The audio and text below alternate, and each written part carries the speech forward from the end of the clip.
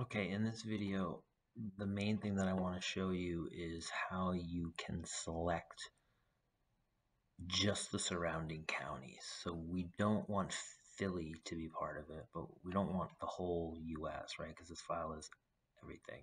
And when you work on projects, the more data you have around, the slower things are going to be and the more problems you run into. So sometimes when you're working on a larger project, you want to just isolate the files that you actually need for the project. So what we want to do is we want to select Philly and just the surrounding county. So there's a couple of ways we could do it. And for me, it would just depend on how much selecting I'm doing, because I could essentially do it by hand. So you could take this tool here and just go like this and select all the surrounding counties. And then what you could do then is just do export, save selected features. If you do this, you're going to get everything still. This will just output the selected features. The other option is, so what you could do to undo that is deselect features from the current layer. And what you could do is select Philadelphia, and then in the tools, you can do a selection. So the way that I operate is I oftentimes know what I want to do. I just need to find the tool. So I believe under research tools, there's a select by location. So you could click that. And then you're going to use this intersect. And then you have to click on selected features only. So it's going to compare it to the selected features. If you don't click that, it's not going to work correctly. So if I hit run here, notice that it selected all of the ones that intersect Philadelphia County. But I don't want Philly in here. I only want, because remember, we're working on the ground, meaning the background map to show the context of where Philly is situated, right? Because Philly is situated here, and it has New Jersey counties and it has Pennsylvania counties. So what you could do is, depending on what computer you're using, you can click this arrow here, and I think it's the control. You would hit control on a window, so hold the control button down and then click on Philly, and then only those are selected. So then what you want to do is you want to go to export selected features as, and then you're going to want to go to the folder that you were working from. So for me, I have a folder called ground background data, and I'm just going to put this in here. I'm going to call it counties.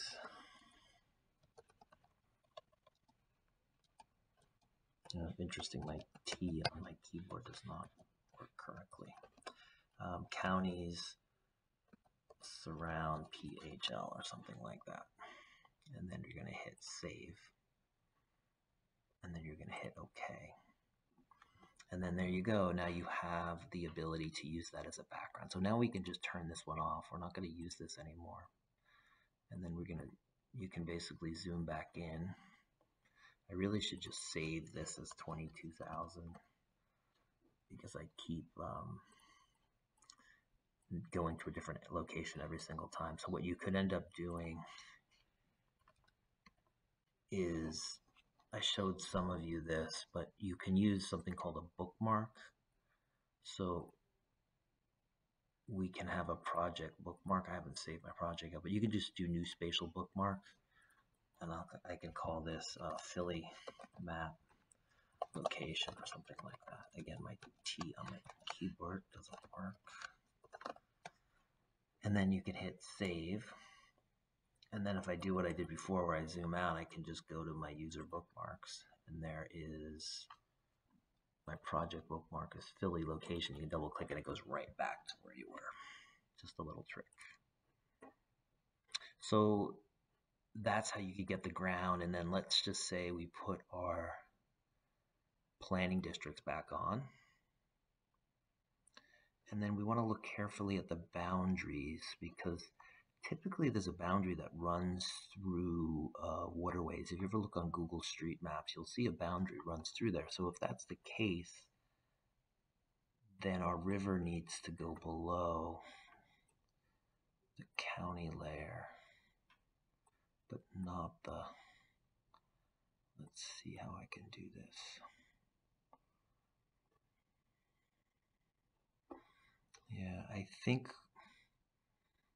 Yeah, we can look at it. I think there's one other step that we'd have to do in order to get that boundary to run through the river.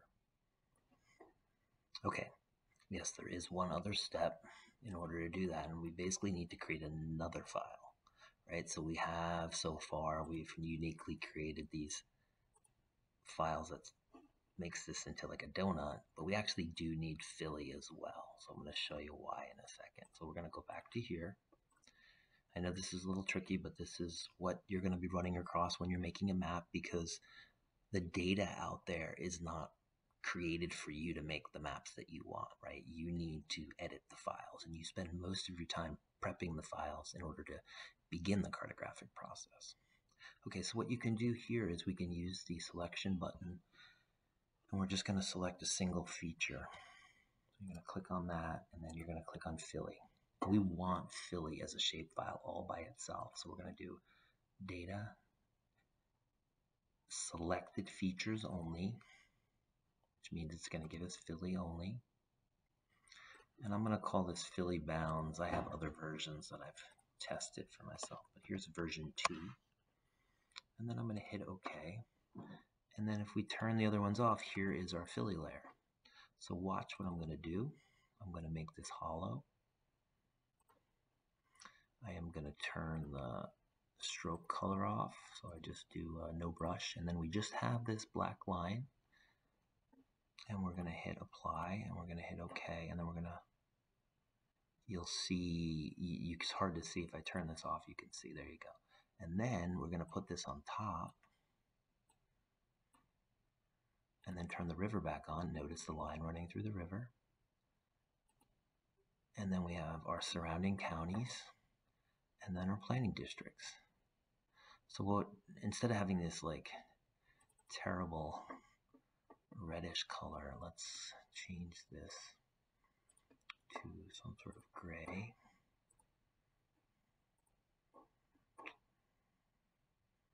Here we go.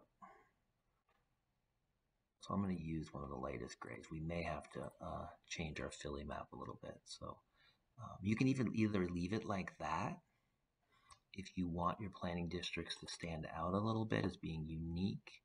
You could go ahead and use some other shading. I'm not really in the mode here to be selecting colors and things, but you could go like something like that.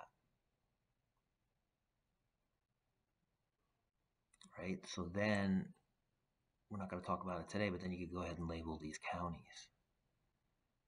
Not the greatest of color selection, but what I do want to point out is that when you were submitting maps number 1, I was basically getting maps that looked like this.